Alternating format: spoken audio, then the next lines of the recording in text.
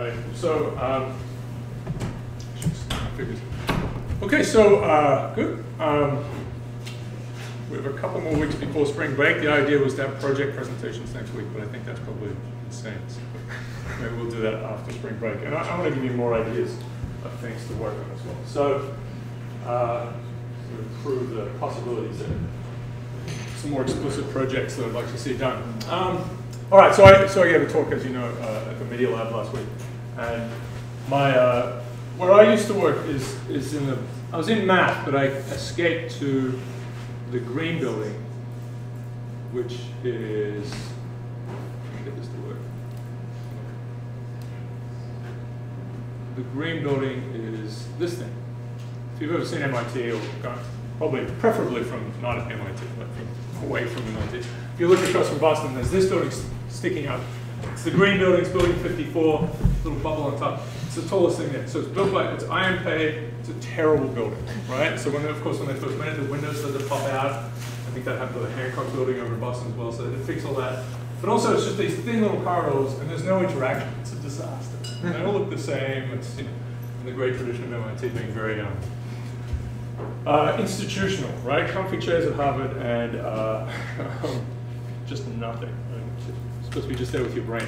Anyway, it's sitting there. So there's been this great desire. I thought it had been done in some way before. So there's been this great desire to put, so hacking comes from MIT, right? So the idea of a hack is originally not a bad thing. It's supposed to be a practical joke. And the rule is that you have to be able to remove everything, right? So, you know, there are famous hacks that one morning everyone woke up and there was a police car sitting on top of a big dome with a mannequin police officer inside it and donuts and everything, and it was flashing and so on, and they built it in the middle of the night. One day, actually, I was running on the other side of the river, and I looked across, and I don't know how I had noticed, but the dome had been turned into R2-D2 for the new series of Star Wars, which was a bit light up. But anyway, so there's this ridiculous building. The thing was, the holy grail of hacks was to play Tetris on this. You set it up to play Tetris on it. And so they did it. So my advisor, we used to be down here on the 6th floor. He's now ascended to the 18th floor and has a pretty good situation there. So let me show you. So these are the views. Very nice views. So this is a disaster that happened because of Frank Gehry. It's actually all, some of it did fall down, but this is actually on purpose. Anyway, so, and there are rooms in there, you know, so it's a seminar room, you can sit in there, you literally you start to feel sick within minutes. You just want to, it's a bit tilted. Anyway, so it's some sort of psychological torture thing. This is a view from the other side. Okay, so you look out these windows, and there are these horrible windows. So one morning, my advisor, Dan Rothman, who's a geophysicist, kind of does a lot of different things. But so one morning he walks in, and there's this little piece, and I'll show you a little further away from it. You see in here it says Project Tetris. So they come in the night, and all of these windows, they actually physically stuck these things down, which was a bit naughty of them. But they did it on September 10th, and then the next day they put up an American flag on the, you know, so they showed that. Must be Josh Bongar's robots. Is it? You know. Is that what's happening? Are we done? Is it? Yeah. It's getting close that time. He says I'm on the list that says we can survive. But anyway, okay, so these things are stuck here. There's a little heat sink around them. They're plugged in. There's kind of an opt-out switch if you don't want to be part of the game. If you do, you can leave your light on. And so that's it. So that was pretty good. Anyway, so they set it up, and you can actually physically play Tetris from a distance. And I don't know who gets to do this, but hopefully it's not an ad. There'll be an ad. Come on. And skip it. All right. So there's a little bit, so it's going on, right? It has colors. So some people are still there working, so there's some lights on. And so you can actually, so people are playing. There's a little you can play from a distance. So they're done. That's the end. I'll show you where it, okay, yeah. So here, I think. Right, so they failed, and that's the end of the game. It's going to have Tetris run across. Yeah, so this is a 20-story building. Kind of cool. These people will probably never graduate, but they did it. Anyway, so that was fun. As I said, you know, I'm sitting there, I'm like, what's that thing? And it's like, well. Anyway, so no one took it down. Tetris. Pretty great. Okay, so I'll show you one other thing. So all right, so we put up we had a fun blog post. I told you a little bit about this happiness stuff that we had the other day, and that's what I was talking about. The Media Lab also gunned on Friday, which is nice. And so we had a blog post come out, and here it is. So it's where is the happiest city in the USA? So it's right from the US. So there's some excitement about that because, of course, everyone wants to know what the worst one is and the happiest and saddest one. So Napa comes up as the happiest, right? And of course, people are talking about wine and restaurants and so on, but they're also swearing a lot less, and there's a whole, there's a texture to what's coming out of there. And it is, this is the voice of Twitter coming out of it. It doesn't mean that you sample everyone that's going to be the same way. That's the map of the US, right? So Utah, pretty good. Nevada, presumably there's some lies coming out of here, especially Nevada, obviously. Maine is doing quite well, so I'm not sure about that. But Mississippi and Louisiana, not so good. And that sort of matches up with some of the stuff about those states in terms of general things. All right, so then we get these comments. So it was Beaumont, Texas, is the lowest. So they've erupted. And so you get these comments like, I live in Vermont and I post a lot of unhappy words, mostly related to a corrupt and dysfunctional school district. So we've got, that's what, and I think this is right on target. There's a couple of good ones down here.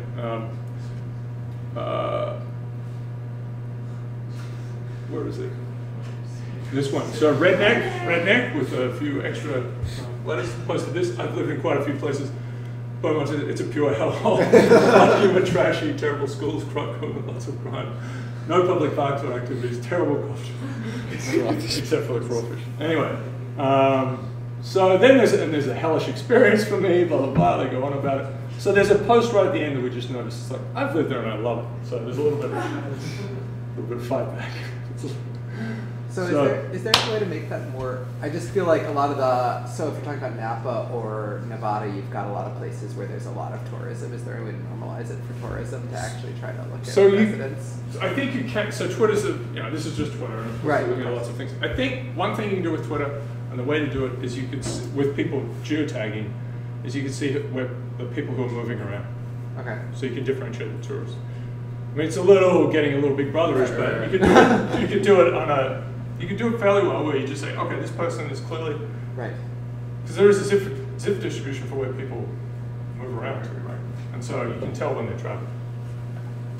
And we don't want to look at any one person, but you could do it. You can, and definitely for places like Nevada, for New York City, you can see. So there's some nice work with Flickr, I think, where people are able to actually differentiate between the people who live in New York City and the people who travel there, and the photos they take. It's a different set of photos, which makes sense. Yeah. It's pretty crazy, right? All right, so that's taken off, and we've got a lot of, I don't know, let's see, what is it now? There you go, 15,000 views. That's good, it's good. So people are unhappy and happy about that story. Got them excited. All right, so I think we're done with the extra bits and stuff. Yes, so we have a Department of Truth associated with the course now, which means grading. So the unofficial grader, will not be named, right, is processing your assignments. They should come back on Thursday, actually. So, all right, and we have assignment 4 due on Thursday, and we'll have some new ones coming out as well. All right, so we had a little bit of a hiccup with being away, but good. All right, so the next few weeks, and this will connect into material that we have coming up later on, contagion and spreading, that sort of stuff, which is such a huge part of system dynamics, is networks, right? So we're going to talk about networks. So I'll probably repeat myself, but this is I came through graduate school just at the time that this was really taking off, towards the end of it, of my time. And I worked on river networks, so I accidentally was working on big data problems and network problems, branching networks, which is quite beautiful and physical and real and important, enormous. But there's just this huge vista of network stories that have emerged. We'll see how it ties into the Simon story in some instances. I've already mentioned that a little bit, but we'll see how that connects. And okay, so I'm going to give you a little bit of some very basic definitions, a little bit of history of this, and very prime kind of examples. I want to break it into maybe roughly 3 kinds of networks. Very simple property story here, things that people have measured.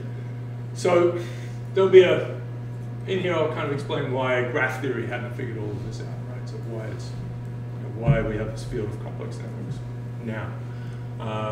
And then we'll get into some basic models. So these are the most important ones, and I'm going to probably change these slides a little bit to blow some of these up or shrink some of them. But so-called generalized random networks. Pure random networks have been a mathematical joy for a long time. Edish worked on that sort of stuff. A lot of other people. There's a lot of good math in there, but it turns out you never ever see them in the real world, ever, right? But you do see generalized random. You can see something that is in this field. So that's okay. It doesn't have a generative story necessarily, very simple one perhaps, right? So what's the mechanism for building these networks? And that's where we move away from, say, graph theory. Scale-free networks is the big mechanism story, and that's again, the rich gets richer. That's Simon's, this is all disconnected, but now we understand it as all part of a big picture. Small world networks, so this is stuff that I was involved in very deeply. This is that Strogat's character again, and a fellow called Duncan Watts that I worked with at Columbia for many years. So there's that, and then that's connected to this generalized affiliation network. So these are things I want to highlight. There's a lot more you can do. The generalized random networks opens up this sort of whole world of math that you can do to get some real analytical insights. Right? Pretty clean stuff, and that's an important thing, right? So there's lots of stuff we can't really do analytically. We can describe it maybe, but we might not have a really nice mechanism for how it comes about. But we need those really simple models. We've talked about this a lot. These toy models where we can see everything. What's the mechanism? What are the ingredients? And we can see the macro behavior that comes out.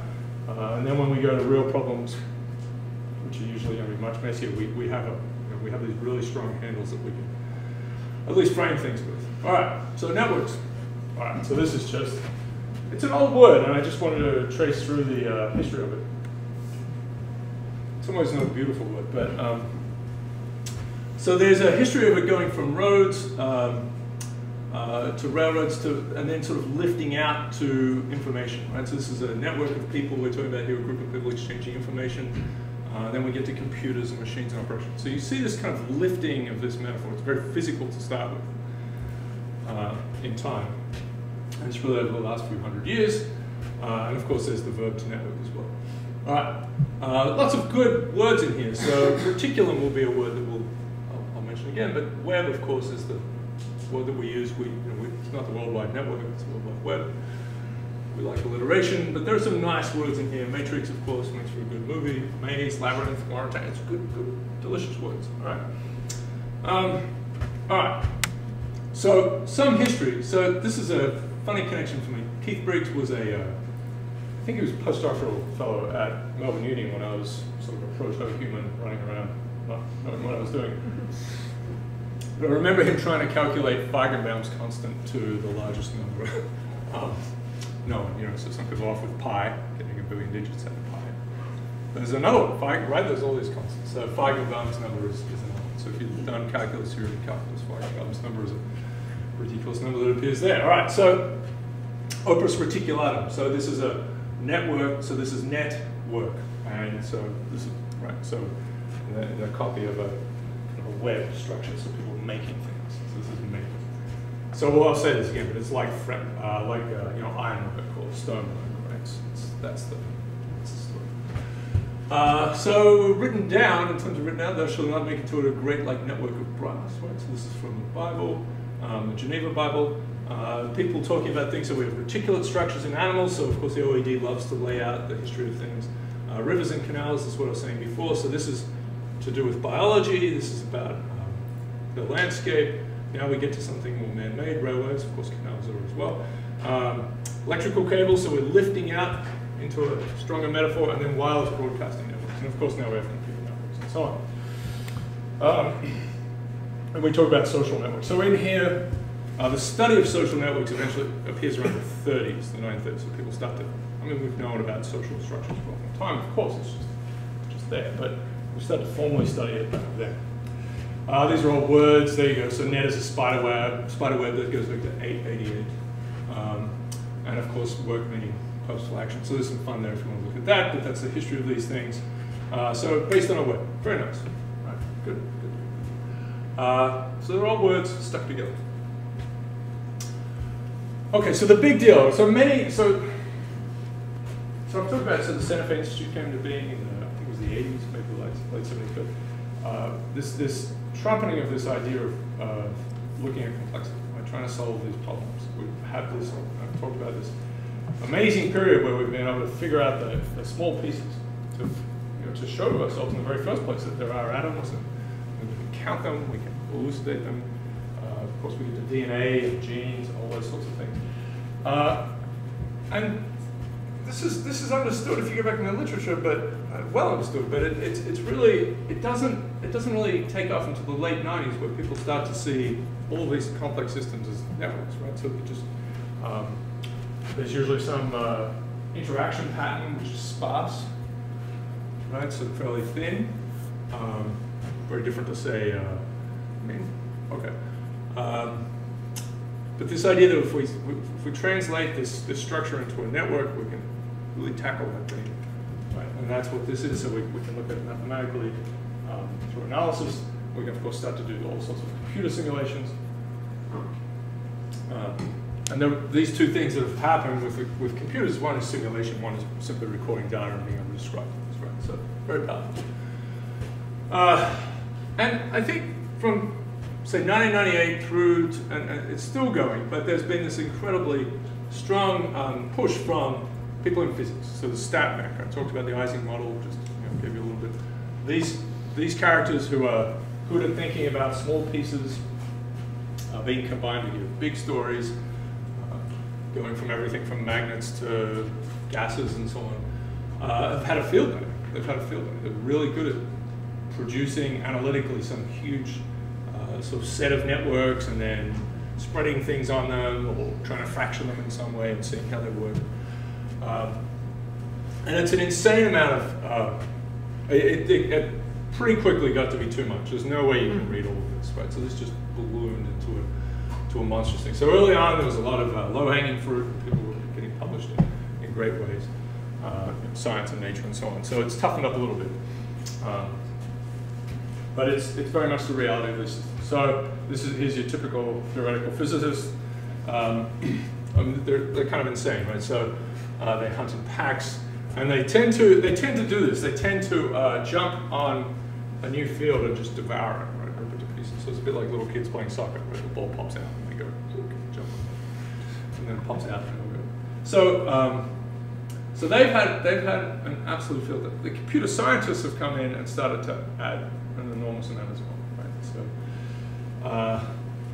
and that's just going to keep going. So the tricky bit that you get with computer science is the black box story. You're not, right, from a science point of view, you have superpowers, you can do amazing things, but sometimes it's hard to explain them, right? So, and maybe that's it. We've talked about that. Maybe there are just limits to what we can do. All right.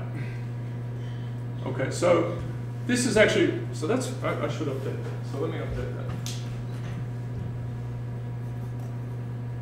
And I had an idea that I could look this up on Google Scholar. So this is actually from Web of Science.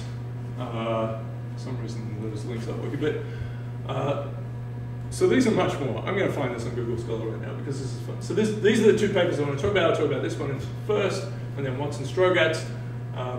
So this is great title, Collective Dynamics of Small World Networks. So this will connect back to an experiment by Stanley Milgram.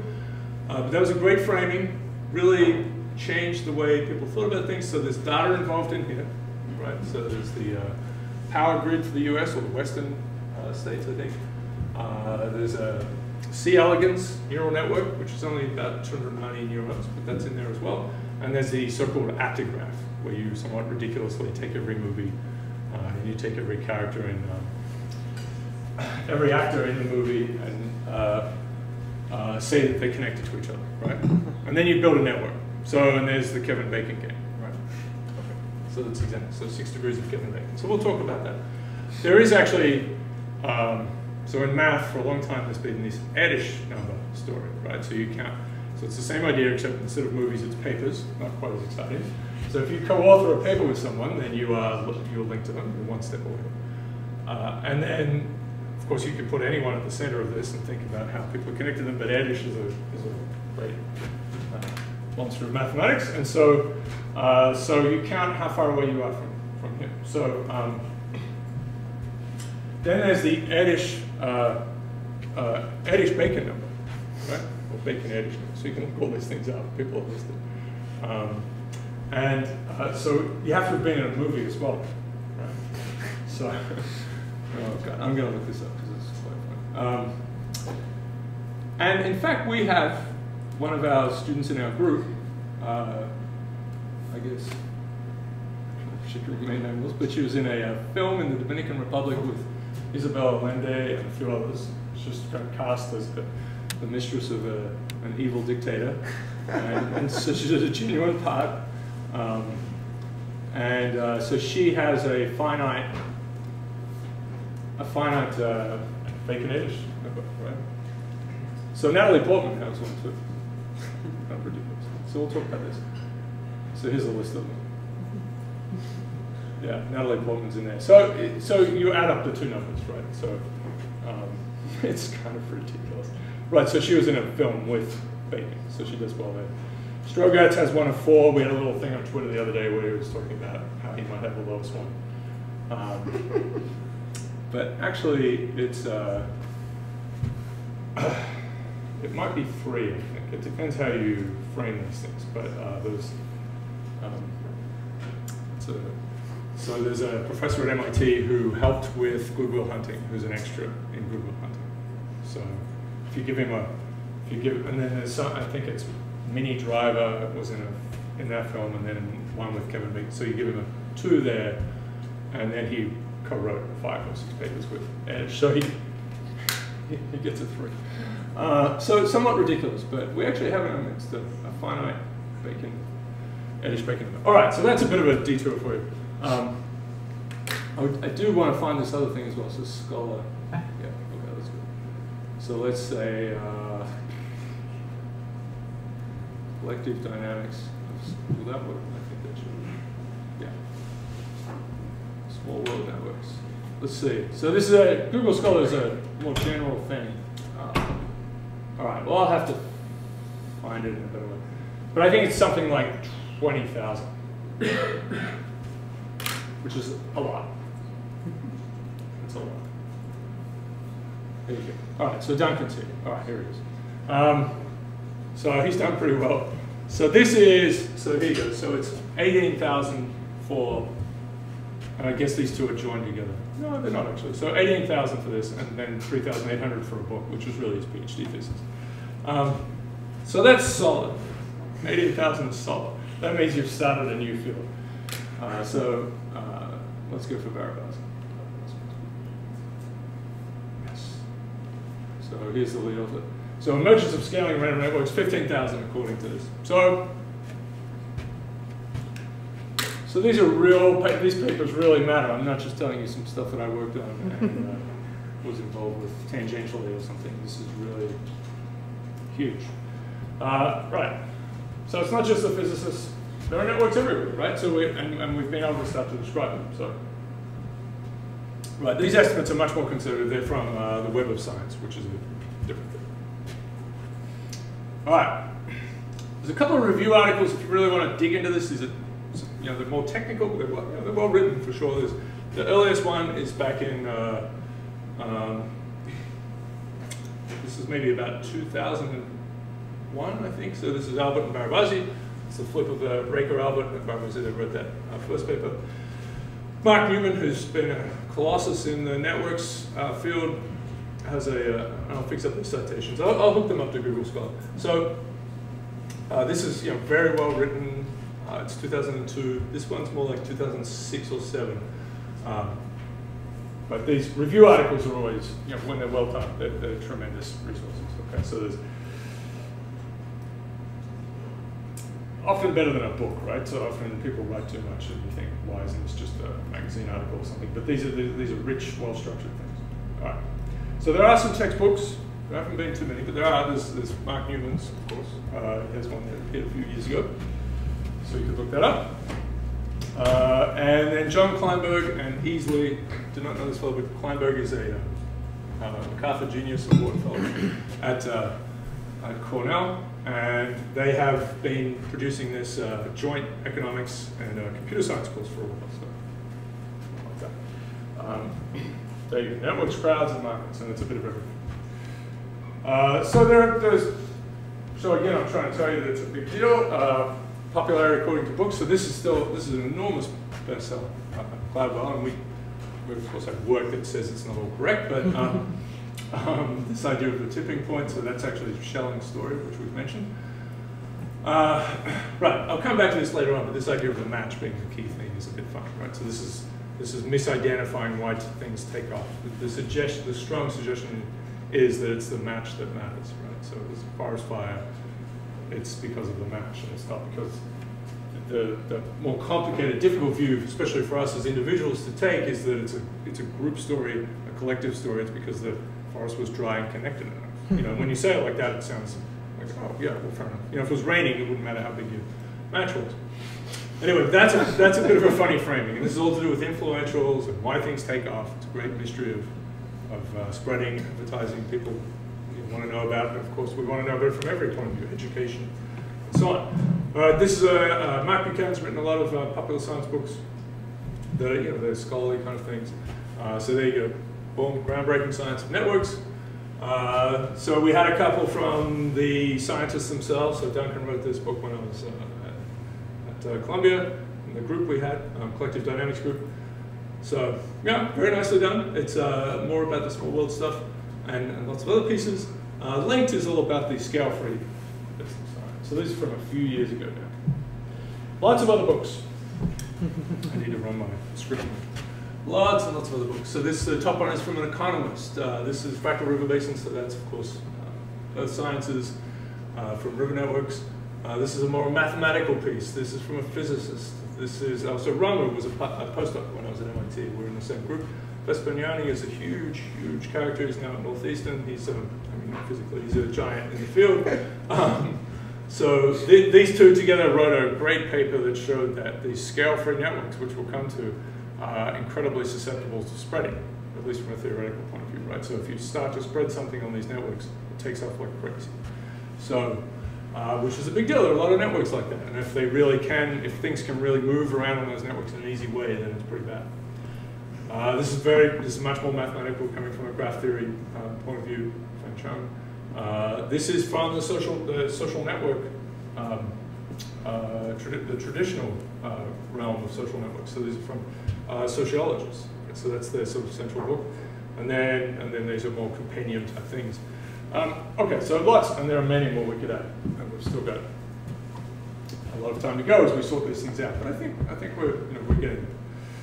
All right, so networks aren't new, right? We need to say this. Graph theory has been around for a fair while. I think we always sort of point to Euler as being the one who started things off by wondering, as Königsberg, how there was a number of bridges, maybe 7 bridges, and was there a way of wandering around those bridges without crossing them both ways?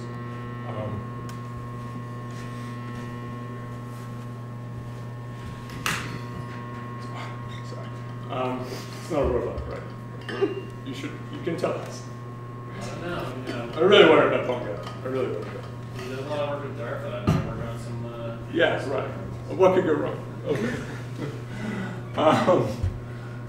Okay, so that was just a simple kind of thought, right? Thing about how you might move around and so on, and blossomed into this enormous field of graph theory. As I said, social networks started to be a field in the 30s. And this is like a balloon. So why is there all this new research? And I've said this a number of times, but it's the data, right? So data made the big transition. This is the late 90s. So of course computers are well established. The web has been going for not so long, but the web is now part of scientists' existence very much. And data is being put up. You can go and scrape it off and all sorts of things, right? That's a huge transition. And just from 10 years before, you were not scraping data off. WGET, magic command. Always good to have W-get in your pocket. There are others, but that's one of my favorites. So now we're in trouble, right? Because you can have beautiful theories up until this point, and now you actually have to look at reality. So that's always disappointing. This is still a huge argument, I have to say, with people in different fields. But this is what we're after as scientists, right? We really want to get to this. I will say that graph theory, being part of pure math, you're allowed to kind of think about everything, and I think that's partly what happened. As I said before, random network, pure random networks, you don't really find them in the real world, but you find them in your head. You find them very naturally in your head, but the universe doesn't produce them because they have to be made, right? There has to be a becoming story. And physics is about becoming, and all of the other fields are about becoming. Math is more about just what is. You know, it's sort of this. There's this idea. Well, Edish had this idea of that you simply, you know, this God has a book of all the theorems, and you're just trying to find them, right? You're just trying to open this book up and go through it. So you can, and it's, well, I mean, we can create things, great, it's very powerful, but there is, from a reality point of view, that only certain things get made, right? That are likely can be made. So. And you know, the fact that we see them over and over again gives us an idea of universality, and that's why we actually can create a course on this, or books and stories and tell each other. So this is what we're after, mechanistic explanations. And I'll show you that if we have this rich gets richer story, again, is sort of the core one for networks. There are some others floating around, but that's, again, becomes the most potent one. Yeah, the most essential one, I suppose. But then there are many, many other possibilities, right? So maybe string theory is for you, right? So if you want to be stay in physics and have your theories untainted by too much reality. There's still some reality, but that's imposed upon you. You know, as you go to a larger scale, your theory has to give you gravity and complicated things like that. But you're allowed to make up all this stuff, you know, 10 dimensions, whatever. Strings. It's very Python-esque, I have to say. Anyway, maybe it's true, but there's kind of a nice story there. Is so far it seems that there's certainly that it's fundamentally untestable, which is right. You can prove that your theory is untestable. Okay, so. But it's been very interesting. If you look back through the history of sciences, there are these transitions to remote sensing type situations, to big data situations, right? Biology changed. And we went away from talking about humors and, I don't know, phrenology and stuff, right? The things that we could get out on the chemistry, we could get on the outside. And, you know, it's a struggle. There's a lot to describe and figure out and say biology, but that's a big transition. Astrophysics changes in 2000. Just before that, you have to go to a telescope. Afterwards, still a good thing to do, but now we have these giant arrays that are just pulling in massive amounts of data. And the skill sets are different, and the kind of questions you ask can be different.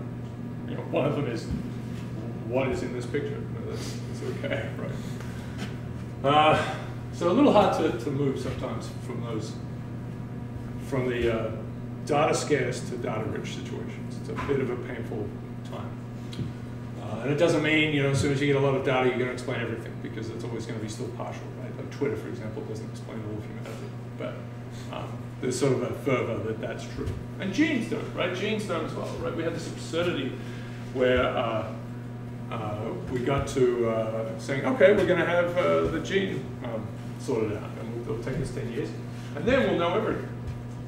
Right? We'll be able to solve every, you can go back and see this. I guess it's maybe 2098, something like that. We're going to solve every, you know, no one will be obese, no one will, right, all these things. And you see these, these were the claims. And of course, there are some diseases that can be linked very clearly to a few genes or one gene. But now we're in the world of, well, there are 300 genes associated with this thing, and there are some proteins, and they interact, and okay, so now we're going up again, which is great. That's what we should do, but we just didn't need to get too carried away early on. All right, I'm repeating myself. So this is sort of the end limit that I've seen. This is kind of insane. So lots of data, we get a little excited, and so you can link to this paper. Oh, it's a piece on Wired, Chris Anderson. So the end of theory, right? That's it. We've just got all this data, so we don't need to have a story for it anymore. We just, we can describe things, right? And there's a related one, is the unreasonable effectiveness of data. That is, people do this over and over again. It's a play on, is it Eugene Wigner, is that right? The unreasonable effectiveness of mathematics and the natural sciences. I was thinking of the unreasonable lightness of the internet. Oh yeah, well that's a much more majestic direction to take, but I don't think that. That would be nice, but the unbearable lightness of it, right? Yeah, if that was related. But it's the unreasonable effectiveness of mathematics and the natural sciences, right? So it's a sort of philosophical piece about why can we describe anything with math?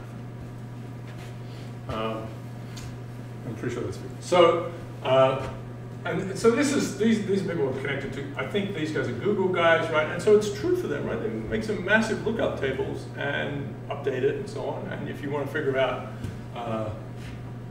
so if you're Walmart, you have, I'll mention Walmart again, you have some enormous amount of data on who bought what, and who, and what the weather was like, what time of the year it was. You can start to anticipate, predict maybe is a little strong, but you can anticipate the kind of things that will sell out in this circumstance, and then you can start adding more of it, and then it's a little self-reinforcing. So one story that came out from a few years ago was that, maybe this is 2004 or 5, so Walmart had a at the time, they had the biggest data collection, I think, on customers. I'm sure Amazon has something similar, but petabyte of data was this huge amount, and it seemed huge at the time.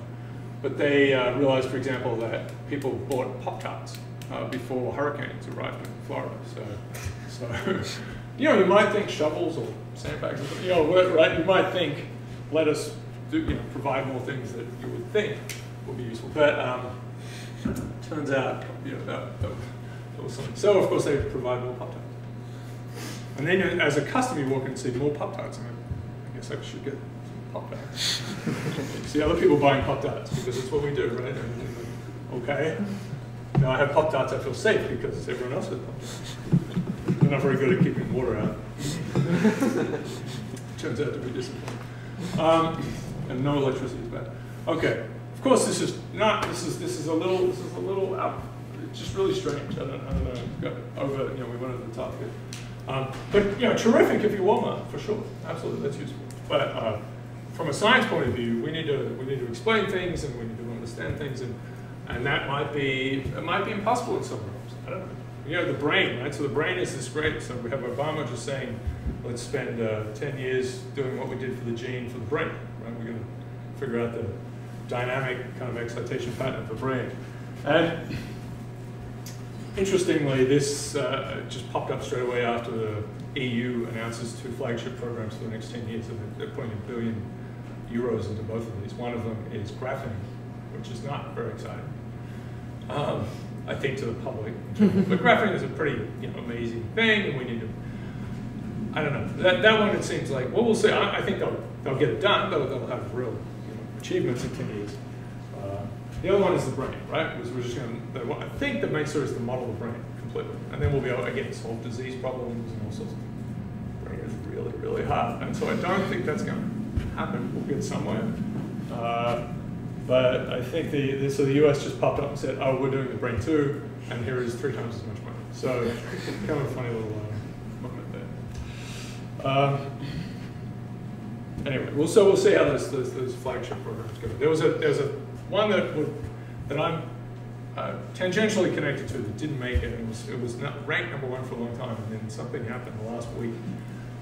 It's Future ICT, it's called, but it was basically about all this data and people and things and economics and how do we make the world a better place, and right? So it's always bad when someone starts saying about for the greater good. You have to be a little careful. Right? It's always a giveaway in a movie when the bad guys patting their cats and when the swivel chairs start talking about the greater good, you're in trouble. But that's that was it's definitely the mission of science, and that was the framing. Anyway, didn't get it.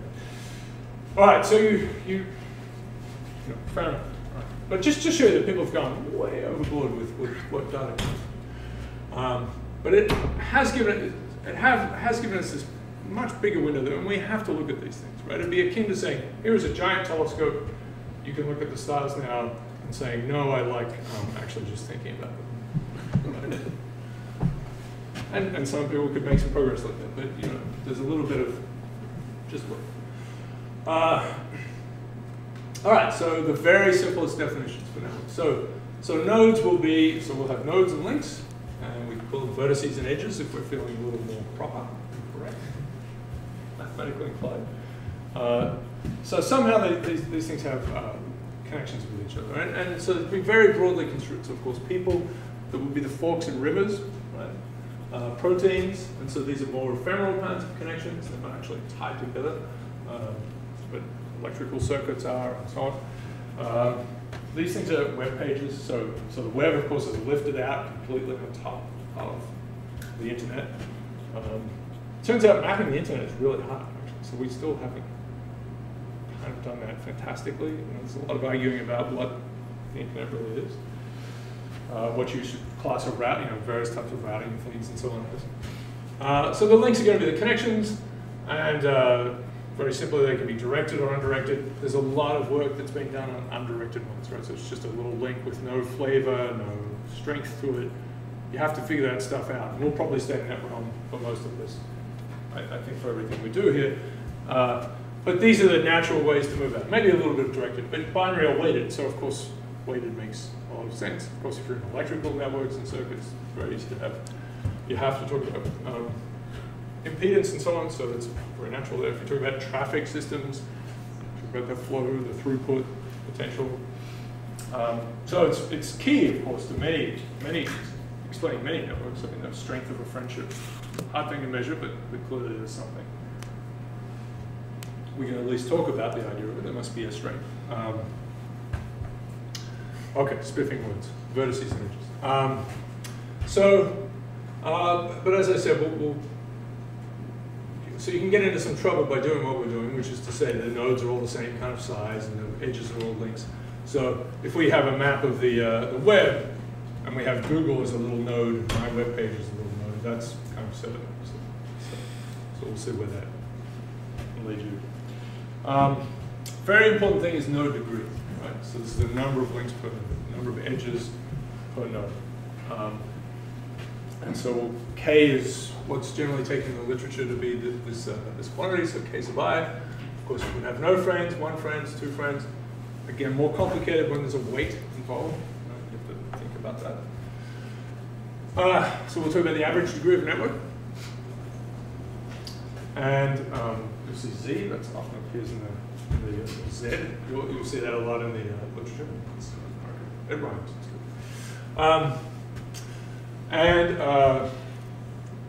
Very simple thing. So if we have M edges in the network, it's really super basic. So we have these nodes and edges, and so each edge has two ends to it.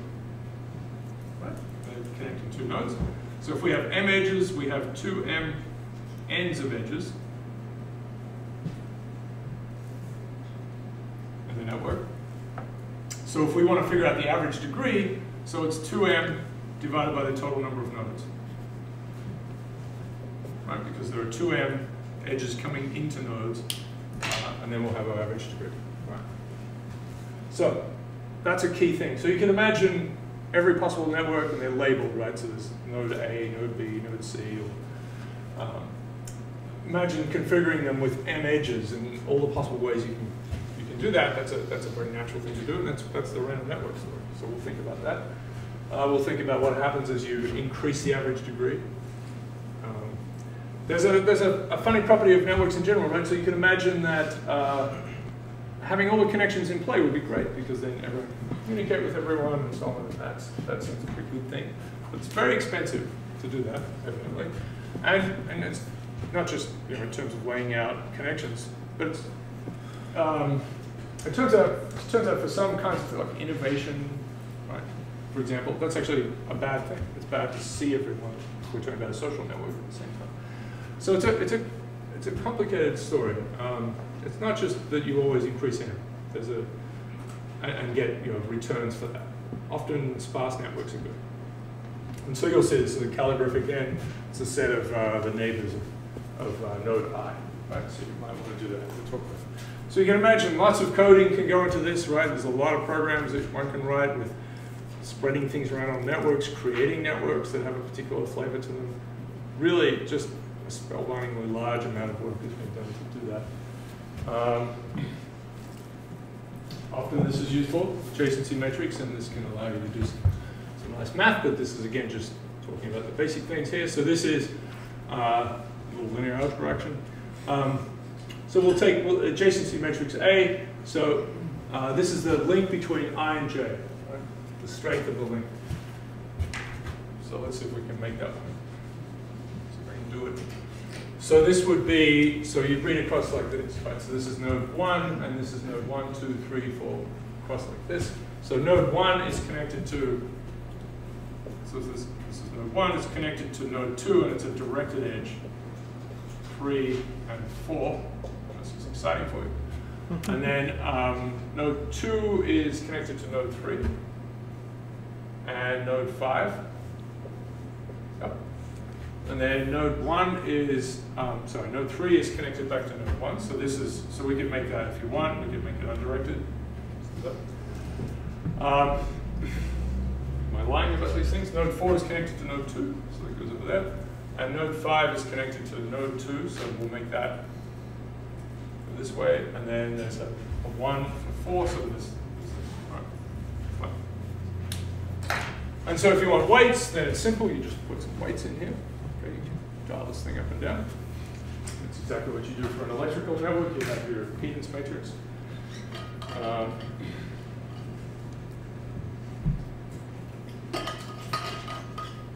Which is a bit of a messy thing, actually. Usually you want the inverse like that. Right.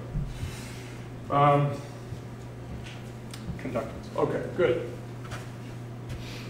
And of course, real complex networks are usually almost sparse. It's not always true, but they're by and large very sparse. Some regions of the brain might not be the case, but many real networks are sparse. Very few links relatively. So that's in here. So what? When do we sort of say? So it's a bit of a mushy concept, but somehow they're large in node number. Large, obviously, being a bit of a funny thing, but they're large. I think from a practical point of view, when you're doing coding and simulating things, 10,000 is a good base number, right? 10,000 nodes. Usually, if you run things on 10,000 nodes, it usually means you're exploring the thing pretty well. It can be too low sometimes, but 10,000 nodes is kind of an idea. They're sparse, right? So this is low edge to node ratio. Yeah, that's a big piece. There's usually some, it's not always true, but there's usually some dynamic evolution involved with it. We're not thinking about fixed graphs so much. We might model them like that, but we're thinking about real networks. And there can be a bit of everything. So I'll have some classifications here, right? Social, economic, natural information, very abstract ones, all sorts of things. And it's very, very enjoyable to turn a lot of these problems into network situations. There's a piece that I think I will add to this course later on, which is about, okay, so you've got this massive network. How do you go about describing that? Right? So that's been an incredibly difficult problem. And it's been, the frame for it is community detection. Right? So the idea is, can you find, so here's this huge mess, and really you just have an adjacency matrix. Someone hands you that. Can you shuffle things around so that you find the nodes that are connected to each other, that they sort of form a good group, but they are also maybe part of a bigger group? Like, can you see some modular structure to this thing? And so that's been a huge game, played out lots of different algorithms. You talk about millions of nodes, 10 millions of nodes, more. Really, really difficult problems. So how do you in some reasonable, non-biased way, kind of extract the structure? So it often turns out that there's a hierarchical aspect to these networks as well. There's still lots and lots of connections everywhere, but you can, if you rearrange things on a page properly, you can start to see, well, there's this big group here and this group. So we'll see some of that. All right, so this is overview. So I'm going to give you 3 classes of networks, and then we'll talk about a list of properties that are, some are pretty straightforward, but they're properties that seem to be, have kind of come out of this work to seem to be quite useful. So it's not everything you can think about networks, and this is a bit of so this is a difficult thing. Which ones do we need to really measure about a network to be able to say, well, this one's going to break, or this one's going to allow spreading? Right? And if you figure out what's the interconnections between companies, or between financial systems, between banks, right? What can you then say something about this system, or say the airline networks? Right? Can we now say, by looking at that, it's a big jumble, right? It's going to be a big hairball of a thing. Can you do something pretty quickly to say, well, if there's a disease starts to spread in this thing, we're in a lot of trouble, right? I mean, can we get to some point? So that's been a battle. We've made generally some very good advances. If you have software, right? You have software, you've built this huge thing. Is it robust in some way, or there's some horrible things? And so there's a lot of work done there too. Very kind of connected ideas. And how can you change it to make it more robust? River networks, neural networks. So these are physical ones. There's a real physical link between real physical nodes. Of course, we talked about the brain before. We're a long way from figuring these things out. Turns out leaves, we're still working on leaves. We're still trying to understand leaves. Really great problems surrounding leaves. Blood networks, angiogenesis, right? Somehow the blood networks grow as we're getting to understanding that. Trees, of course, is phyllotaxis, which is a beautiful story, right? That's about Fibonacci numbers and all sorts of things. That's a possible project. It's very nice.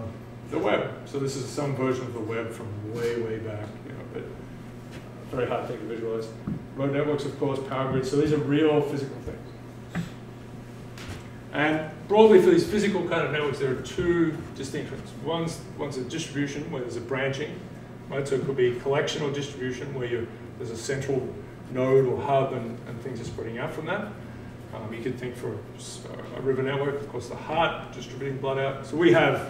So in organisms, you have a distribution and collection system. You have the arterial, which takes things out through the capillaries or capillaries. Which one do you like? Capillaries. Capillaries. I did have a student who would wince every time I said capillaries. Anyway, just physically, actually, was in pain. So I don't want to hurt anyone. So it goes out through the capillaries, or whatever I'm supposed to say, and then comes back through the veins, right? So they're separate, these 2 kinds of distribution networks. Of course, there's some redundancy in those networks. They're not pure branching ones, right? The circle of Willis, so you have blood coming up, and it goes into a little ring road, which if we're in Massachusetts, everything would crash. It goes there, but there are 4 arteries going up into that, and so there's some redundancy in your brain. So that fellow I mentioned at the very start of all of this, the Marikov character, who's a brain surgeon, much to my amazement, he said he operated once on a patient that only had one of those arteries working. So it was okay, but really down to the last piece. Circle of Willis, right. Who was some mad person who had an ego a long time ago, I suppose. Discovered things about the brain that he probably shouldn't have been looking at. Okay, so the blogosphere, this is from a long time ago. There's some other pictures I could put up for that one. But basically there's blogs being connected to each other. Of course, that sphere has kind of passed away a little bit. It's died down. Or being trimmed, I suppose, with Facebook and Twitter taking over. So these are what I would call interaction networks. The other ones are real physical ones. You can see them, right? They're manifested in 2 or 3 dimensions. So these are ephemeral, or they have interactions that pass away. So we have biochemical networks, gene-protein networks, protein-protein, gene-gene, all of those guys. Food webs, who eats whom? Right. So this is an interesting problem where, do we get to a point where we can remote sense the food network, right? The food web, or the food web of a particularly large region. So we have graduate students go out, count who eats whom, and hopefully do not get involved in the food web themselves. where graduate students are expendable. Of course, we all know that. So we have that, and then you know, and there are some clever things about trying to look at how things trace through organisms, right? So you might have some chemical something that traces through. So you might be able to say something about, well, this was eaten by this and this and this. So you might, you know, maybe you get, but it's. I mean, it's hard to, maybe we figure it all out. It's just hard to conceive of a little bit. So, you know, if you go back before satellites, it's sort of insane to think that we could take pictures of the world, right, and figure out what the structure is, right, have maps. And it's pretty nuts. It's very hard, maybe, you know, 1880, unless you're sort of an insane science fiction person, to think of. I mean, before cameras, right? I mean, how would you know, make it up in your head? But the fact that we can do that, we can image that in a remote sensing way, is pretty amazing. So you want to think about that. Where is the field going? Where is it right now? Is it kind of a Wild West? The World Wide Web,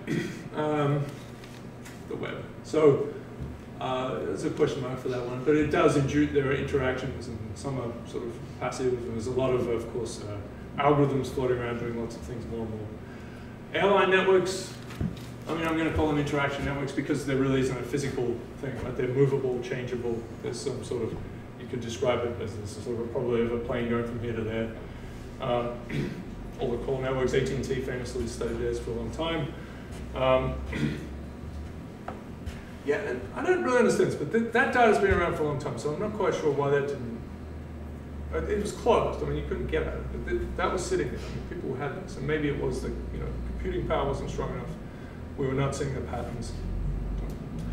Media in general, right? So the media is it's hard to map this out, but the way stories pass around, really interesting thing. A very hard thing to see is some big character in the media has a story, and often it's percolated up. If you know anything about it, it's percolated up from a small scale, perhaps, and that's hard to see. You can see where it goes after it hits the big hub, but it can be hard to get those small things. So this is more interaction networks, the social story, so snogging, which just means kissing, and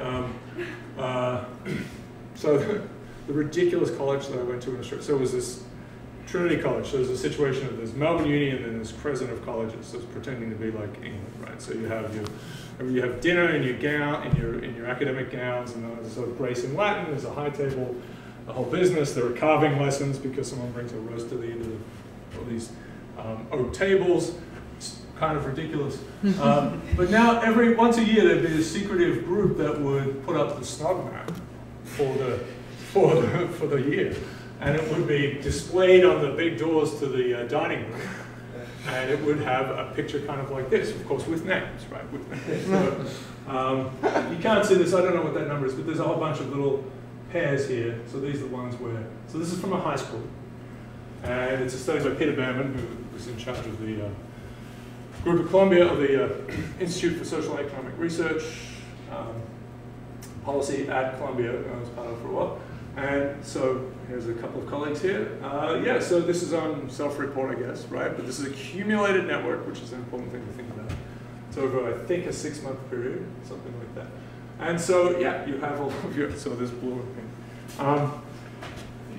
So if you look at, so again, you look at this and you think, wow, this is a great place to spread, diseases, right? Right? But it's accumulated, so you need to see how this thing evolved in time. And this has happened a lot, where you collapse these interaction networks down, and so you get a beautiful picture, but potentially. But it loses the dynamics, right? So it may not be that is actually a very strong spreading thing. And of course, these smaller ones, there's some sequencing here that's lost. But this, it's a way to. It was an interesting study. Okay, so well done there. Self-report. Acquaintances, obviously, boards and directors is a very interesting thing. There was a website years ago called theyrule.now, which I think is probably still there. But it was a nice interactive thing where you could click on the board of Pepsi or something and see, so all the people's names would pop up, and then you could click on one of them and see which other boards they're on. So you could kind of see how this works. So this gives you this is an example of, we'll talk about these bipartite affiliation graphs. Right? So you'll have So in this case, you have boards. You lay out your boards in one big line like this, right? So there's Pepsi and Coke and so on. And then you have individuals here, and then you have all the links between them, between the boards. And then that manifests a connection, a network. You can then lift out of that, and you get a network of the people. You also get a network of the boards, right? This board is connected to this board because they share, and there's some weight. It really sounds like someone is screaming. Yeah. And we probably should do something about that, but we'll pretend it's gas.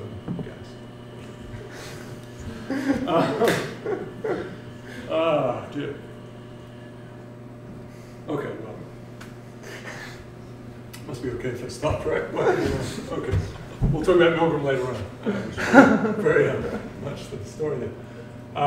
So this is a really very rich thing. You can imagine. So we had the actors in movies story as well. That's the same thing. So where you have venues or ways that people interact, contexts, and so for people, right, it could be sporting teams, it could be classrooms, it could be religious venues, right? So you have these ways of connecting together. So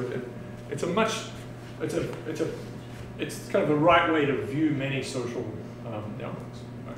We tend to want to have just a network where we just have people connected to each other, but it's much more useful often to think of the context in which they interact and keep that on the page, right? Context and people, so we don't collapse the whole thing. When I first started doing this, I had MySpace written here. MySpace? I mean, does anyone ever still use MySpace? Bands use it, right? No? Does anyone ever accidentally go to MySpace at all? Justin Timberlake bought it. It's for music. It was originally supposed right, to be for music. right. It still is a little bit, Yeah. right? Yeah. People use Bandcamp and stuff. Okay, so there's something. Yeah, it sounds like a bad place to go now if you have your band. Okay. Who bought it? Who bought the thing? Justin Timberlake bought it. Oh, I thought Murdoch owned it. No? They were selling it because it's so useless. And Timberlake bought it? I think so, yeah. Maybe it's a joke. I mean, he's sort of a funny guy, right? Okay, maybe, yeah. Wow, doesn't seem like a good investment. Anyway, just to be honest, they used to, and I suppose if I'd done this a few years before, I would have had Friendster. Yeah, no, a few, maybe. Yeah, Friendster. But Friendster was the big deal, right? Early on, it was way before Facebook. It just died horribly. Not that I in any way like Facebook. Anyway, but this is this remote sensing we can get at these social networks a little bit now, right? Not completely, of course, but email activity is hard. Companies obviously do it within companies. We have some that have been revealed to the world, like the Enron data set is something that people have enjoyed looking through because that's just been popped out. You get all these emails. It's public domain. Instant messaging. So you see companies like Microsoft and Yahoo. They have research groups within them that do a lot with these pieces. Phone logs, that's nice. Anyway, so there's open and closed, and open is pretty enormous, and that's why everyone likes Twitter, because they can get it. Not easy to deal with. Right? All right, so that's, if you want to look at that a little more, you can. Yeah, 6 months. Yeah, and there's 63, so 63. So, see, it doesn't quite show this, but there are 63 little pairs down here. You think this is the big story. Yeah. Okay. Jefferson High School. I believe it was somewhere in the Midwest. All right, so that's two types. Relational networks, someone mentioned as well. So we've got Walmart. This number must be, well, I wonder what Walmart's up to. I just should have put data in. So we've had the Pop-Tart story, which I read about like in comics when I was a kid. What are these things? I don't know what these things. Twinkies were the same way. What are Twinkies? So when I first came to the US, a friend of mine came to Harvard at the same time, so we made a little expedition to a supermarket to find Twinkies. And we kind of marveled at them. We did not buy them, but we just looked at them. Opened a little bit. Yeah, it was like O.J. Simpson would be advertising Twinkies or something in a Superman comic. I don't really understand anything in this comic. Next to the X-ray sunglasses. All right, so these are what I call relational ones, and some of them have, some of them have real meaning, of course, in terms of what happens in the real world. Walmart, for example. So it's a bit of a fuzzy thing, but thesaurus, so you can look at words that are adjacent to each other in terms of meanings. Of course, knowledge and data. So it's not really we have this old thing, a tree of knowledge, right? The tree of knowledge is kind of a nice story. It's really a network of knowledge, and so you see that much more. Oh my God, there's a squirrel up there. Okay, so it's such a terrible sound. Okay, that one's gone too. All right. Okay. So let's see. So yeah, it's more of a network of knowledge. There are certainly tree-type structures here and there where things are ordered and strong, but there's a very distributed kind of structure to it. Delicious still exists. Flickr tagging, right? So this is a big deal, right? We started to do this for ourselves and became very useful for something like Flickr. Google image search is pretty good now, but Flickr for a long time was fantastic, right? Because you put in red apple and you could get a red apple.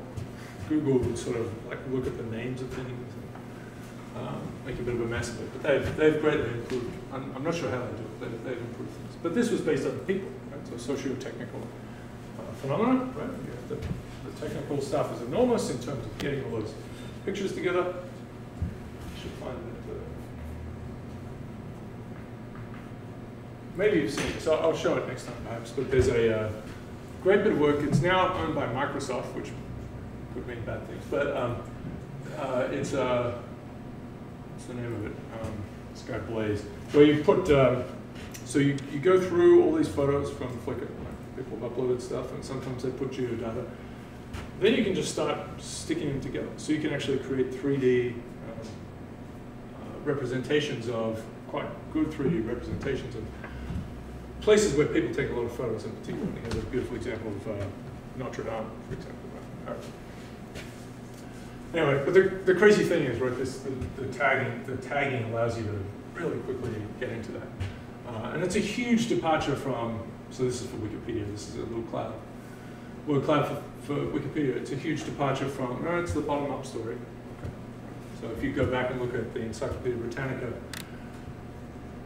very interesting debates were held about that kind of knowledge. Like, how do you store knowledge, right? So we have the Dewey Decimal System, for example.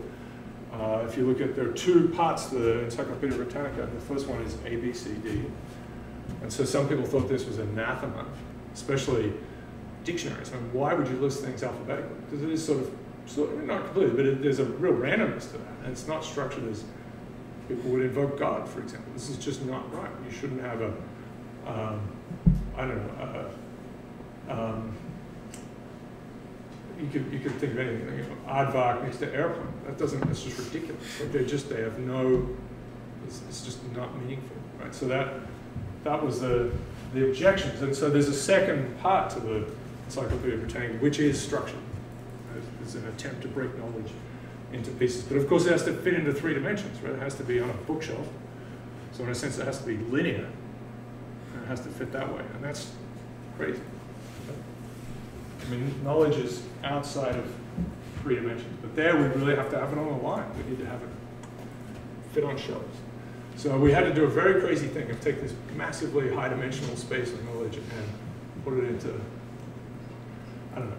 It's funny if you spend a lot of time using something like Amazon to search for, which might not be perfect for everyone, but it's pretty good at suggesting other books, for example. So the adjacent space is not just what's on the shelf in front of you. And if you go into a bookstore, which you should, but if you go into one and look, you find a book, then you're like, you feel bereft of information, you know, because why are these books next to it? You know, some of them make sense, but I'd like to see this book and this book and this book. So it'd be good to have both of those things married together. And I guess you can do that with sneaky little barcode things, but okay. This is hard to see. This is Boland's work looking at how people click around through science, and it's hard for me to read this thing, which is a shame. But it's worth looking at, and I'll give you the link. But so there's archaeology and psychology over here, for example, and then out here you have this biochemistry and chemistry and physical chemistry. You see, kind of where these things are adjacent to each other. This is a... The chemists don't read anything else that anyone else reads. Yeah, so you can see who's off by themselves. So social work, which is kind of sad for social to be on the edge, but that seems to be there. I think that's geography in there. So this is a kind of fun thing to look around on. You see what's kind of core to everything and what's... And then, of course, this is where science is right now. Economics is up here. This is published in Science? This was PLOS 1. Okay. Which does terrible things to graphics, puts them into TIFFs. That's horrible. So this should be a nice zoomable picture. And I should see if I can find that from the image. It was just a nice piece. And there are millions and millions of figures and graphs around, and I can point you to one of them. But often they're like this, and I'll finish with this. Often this is the problem. Well, this is a nutshell. We go out of our way to make some beautiful pictures, but this is often the case, right? So this is just a randomly selected network. It's got 500 nodes, so it's not very big. 1,000 edges, and we had that little formula before. So 1,000 edges, that means there are 2,000 ends to those edges. So 2,000 divided by 500. So the average root is 4. So on average, these nodes only have 4 frames. Right? 0, 1, 2, 3, 4, 5, 6, 7, maybe 10 frames would be sort of the most in here. But it's a mess. It's a horrible mess. And there are ways of trying to tease it apart and so on. Well, there's a silly comment. Right? So even if you make them look good, it's a very graphic analogy which aids understanding wonderfully while being, strictly speaking, wrong in every possible way. So this happens quite a bit. You end up with a beautiful thing. You're like, oh, that's really good. That helps me. But it doesn't, right? So you can get tricked, right?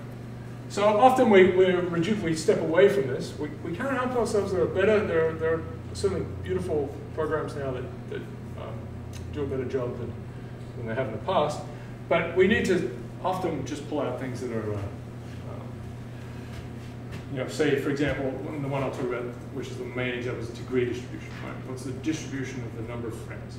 And so that's going to be just that's a plot. It's not going to be anything like this.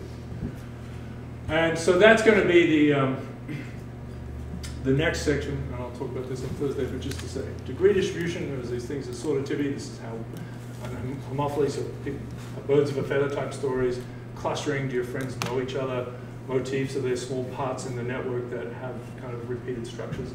Modularity I talked about before, there's groups and groups of groups and groups of groups. Concurrency, this is to do with the smuggling story, right? You need to know how this network is unfolding dynamically. Hierarchical scaling could do with modularity as well, but also branching networks. Distances between nodes and sometimes edges. These, how well the thing works, given what it's supposed to do, how well it holds together. These are some of the really main ones. I will say that this is kind of the highlight story, right? These are sort of secondary to this. This is the big story first. Which everyone missed until 99, right? Everyone missed that completely. Everyone just absolutely missed that story, that this thing matters. It just was not in people's heads. Even though you can go back and see that we were talking about it in some parts. And of course, how these things co-evolve, right? So that's really hard. Right? So we have processes acting on networks. We have the structure of the network. These things are going back and forth potentially. Even just a network evolving by itself is a very difficult, interesting problem to think about. But then when you have stuff running on top of them, right? So contagion spreading, which may break the network up, financial transactions, then you get a whole different business. So that is where we should stop. And so yeah, some more networks over the next few weeks. And I'll give you some more stuff for projects so you can choose some things to work on. Okay. Office hours tomorrow, normal thing. 1 to 4. Are we still going to be talking about our projects next week? Not next week, because that would be bad.